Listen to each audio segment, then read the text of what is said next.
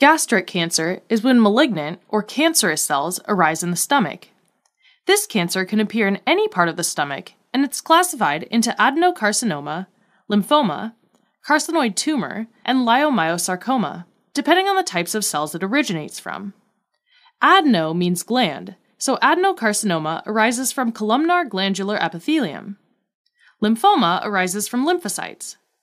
Carcinoid tumor is originated in the G cells of the stomach, and leiomyosarcoma arises from smooth muscle cells from the gastric wall. Gastric cancer is generally considered a poor prognosis cancer because it doesn't cause specific symptoms until later stages. Now, the stomach has 4 regions: the cardia, the fundus, the body, and the pyloric antrum.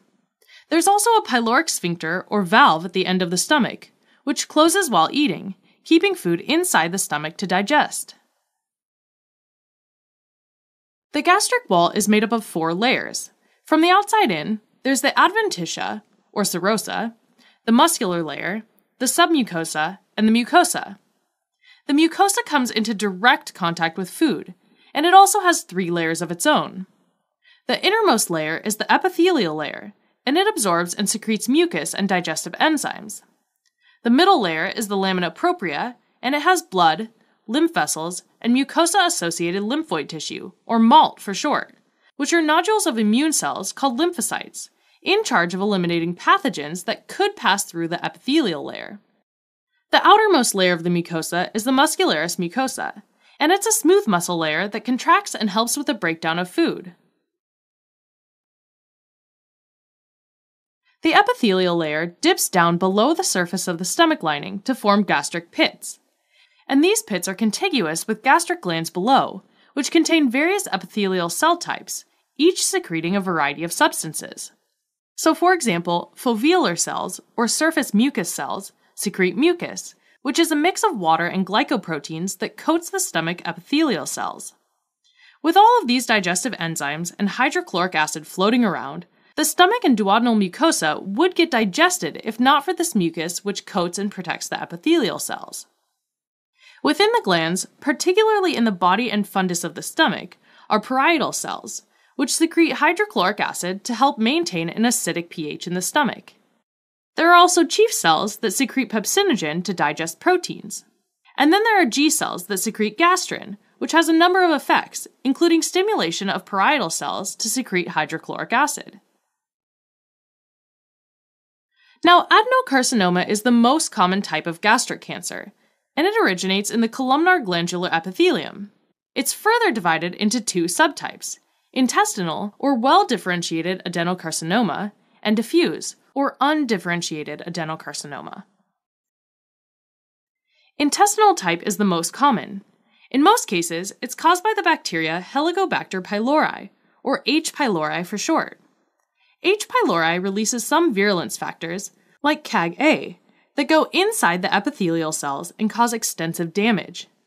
The immune system detects this damage and causes an inflammatory response within the gastric lining, causing gastritis.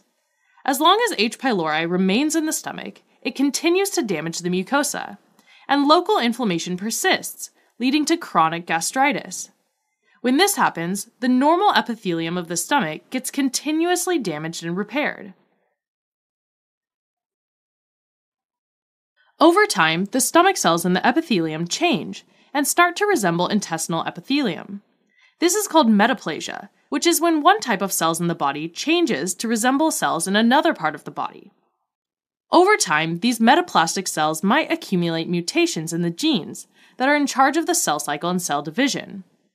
Tumor suppressor genes, which normally code for proteins that stop the cell cycle or promote apoptosis, are the cell cycle's very own brake pedal, while proto-oncogenes, which normally code for proteins that promote the cell cycle, are the cell cycle's accelerator pedal. Mutations can occur in both. When this happens, metaplastic cells start dividing uncontrollably, and more mutations accumulate with each division. So eventually, these mutations might make the cells malignant, meaning they gain the ability to invade neighboring tissues and spread to distant sites. This type of adenocarcinoma typically appears on the lesser curvature of the antrum as a large, irregular ulcer with heaped up edges. Histologically, it's a well-differentiated cancer, meaning they resemble normal intestinal cells.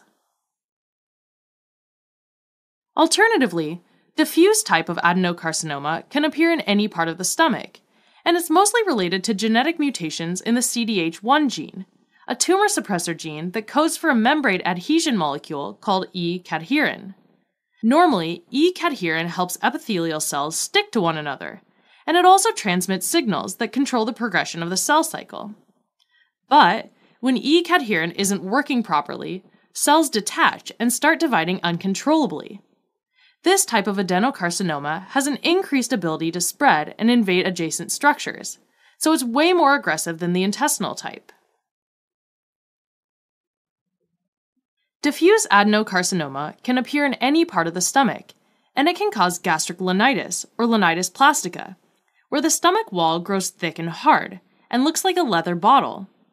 This is the result of diffuse adenocarcinoma invading the connective tissue of the submucosa, causing it to become thicker and more rigid.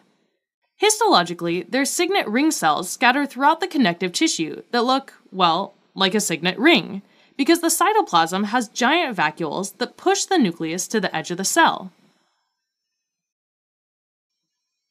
Now, there's other less common types of gastric tumors, like lymphomas, carcinoid tumors, and leiomyosarcomas.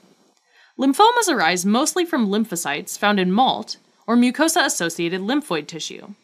These cells, more specifically B lymphocytes, or B cells, are in charge of recognizing and responding to any pathogen that crosses the epithelial layer.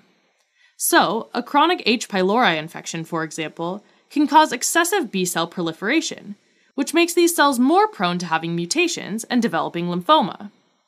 Histologically, it usually appears as diffuse lymphocytes surrounding the normal lymphoid nodules and epithelial cells. Carcinoid tumor arises in neuroendocrine cells like the G cells of the stomach.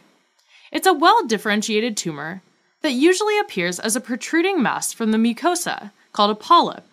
Although it mainly appears in the stomach, it can also arise in other parts of the digestive tract, like the intestine or the pancreas, which also have G cells. Finally, leiomyosarcoma arises from smooth muscle cells from the gastric wall, and it's extremely rare. Under the microscope, cancerous cells can look like spindle, epithelial, or undifferentiated cells. Complications for gastric adenocarcinoma include metastasis to the peritoneum, to lymph nodes, like the ones around the umbilicus and the left supraclavicular node, or Virchow's node, or to distant organs, most frequently the liver. The bilateral metastases of diffuse adenocarcinoma to the ovaries causes a particular tumor called the Krukenberg tumor, which has abundant signet ring cells. Other complications are paraneoplastic syndromes, which are problems caused by the primary tumor on other organs without necessarily being metastasis. Paraneoplastic syndromes include the laissez-faire sign, which is seborrheic keratosis, or brownish spots all over the skin. It results from the stimulation of keratinocytes by growth factors produced by the gastric cancer cells. Polyarteritis nodosa refers to inflammation and necrosis of multiple medium-sized arteries, including those that supply the kidneys and the heart, so they can eventually lead to kidney failure or myocardial infarction. Now, cancer cells stimulate vascular and inflammatory cells to release tissue factor, which then activates the coagulation cascade. Therefore, there's an increase in blood coagulability that leads to thrombosis, or generation of blood clots. Trousseau syndrome consists of the appearance of migratory thrombosis in the veins. Finally, if gastric cancer grows near the gastroesophageal junction, it can cause a stricture that makes it difficult for foods and liquids to pass through from the esophagus into the stomach, which is called pseudoachalasia syndrome. Generally speaking, risk factors for gastric cancer include a family history of gastric cancer, smoking, alcohol consumption, and being obese. Also, the risk for gastric cancer increases with age. Specific risk factors for the intestinal type of adenocarcinoma include being male, H. pylori infection, having blood type A, a diet rich in nitrates, nitrosamines, highly salted foods, pickled or smoked foods, and conditions such as autoimmune gastritis and pernicious anemia and achlorhydria. Autoimmune gastritis is when the self-immune system attacks the parietal cells, causing inflammation. Pernicious anemia is a condition where there's decreased production of red blood cells due to a deficiency of vitamin B12. And achlorhydria means decreased or lack of gastric acid production.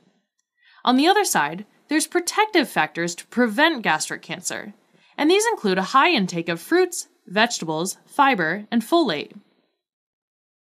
Initially, gastric cancer can be asymptomatic.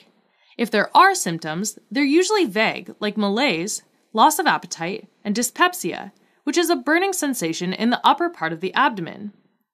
Once the disease progresses, the main symptoms include epigastric pain, nausea, vomiting, and weight loss. In addition, gastric cancer can ulcerate and bleed. If there's significant blood loss, this can cause anemia. Also, the accumulation of blood in the stomach can cause hematemesis, or vomiting of blood. This can be bright red blood, or have a darker color like coffee grounds when the red blood cells have been broken down by gastric acid. Finally, there could be melena, where the discolored blood can also appear in stool, making it black. Other signs and symptoms include those of paraneoplastic syndromes, Léger-Trélossine, polyarteritis nodosa, and Trousseau syndrome. Acanthosis nigricans is another sign that could be present and involves darkening of the skin at the axilla and other skin folds. Sister Mary Joseph sign is a mass around the belly button caused by metastasis and enlargement of the lymph nodes in that area. Trousseau's sign refers to an enlarged, hard Virchow's node, also caused by metastasis. Finally, if gastric cancer grows near the gastroesophageal junction, there might be dysphagia or difficulty swallowing. Diagnosis of gastric cancer is essentially made with endoscopy, which is when a tube with a camera at the end of it is placed into the stomach to directly visualize the tumor and take a biopsy. X-rays with barium contrast of the upper GI tract can be useful to identify complications like ulcers. And finally, abdominopelvic CT can be used to evaluate if the cancer is spread to nearby organs or lymph nodes in order to determine the stage of the tumor. Treatment depends on the stage. For initial stages, surgery can be performed to treat the cancer. For advanced stages, surgery can only relieve the pain, called palliative surgery. Chemoradiotherapy after surgery is used to increase the chance of survival. Unfortunately, the overall survival rate is very low because gastric cancer is usually diagnosed at very advanced stages. Alright, as a quick recap, gastric cancer is when malignant or cancerous cells arise in the stomach. It's classified into adenocarcinoma, lymphoma, carcinoid tumor, and leiomyosarcoma, although the first one accounts for the majority of cases. Complications like metastasis and paraneoplastic syndromes like Léger-Trélossine, polyarteritis nodosa, and Trousseau syndrome. Risk factors include family history of gastric cancer, smoking, alcohol consumption, and being obese. H. pylori infection is the most important risk factor for the intestinal type of adenocarcinoma. Protective factors include a high intake of fruits, vegetables, fiber, and folate. Early symptoms include malaise, loss of appetite, and dyspepsia. Epigastric pain, nausea, vomiting, and weight loss are later symptoms. Diagnosis is made with endoscopy and biopsy. X-rays with barium contrast of the upper GI and abdominopelvic CT are used for further evaluation. The treatment depends on the stage. For initial stages, surgery can be sufficient. For advanced stages, there's palliative surgery combined with chemoradiotherapy.